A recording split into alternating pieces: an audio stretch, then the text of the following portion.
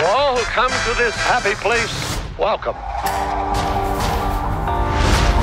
It probably is the ride that inspired me to be an Imagineer.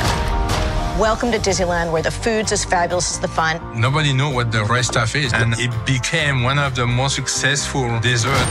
What's a Disney Spectacular without fireworks? The desire was to give a kiss goodnight. Walt would ask people to do things they never done before. Trains were Walt's hobby. This is something that had to come to be. Hold on to your hats and glasses. The wildest ride in the wilderness. It's one of those attractions that you gotta ride. The star of the show is our little goat with a dynamite stick. As soon as you see the goat turn to your right, it feels like you are spinning faster than what you are.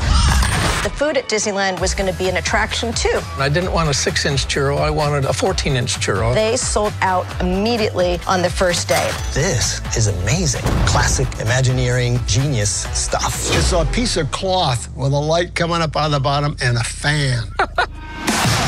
Disney's just all about innovation.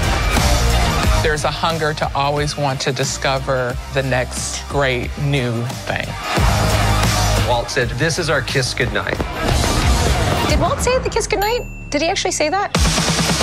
All of those things are the DNA of Disney. And of course, a little pixie dust doesn't hurt. Now we want you to share with us our latest and greatest dream.